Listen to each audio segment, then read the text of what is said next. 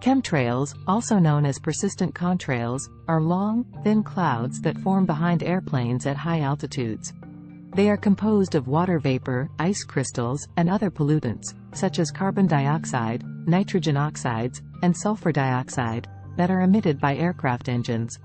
The theory of chemtrails suggests that these trails are intentionally being used for geoengineering purposes, such as controlling weather patterns, blocking the sun's rays, or even as a means of population control. While there is no evidence to suggest that chemtrails are being used for any nefarious purposes, there are legitimate concerns about the impact of airplane emissions on the environment and human health.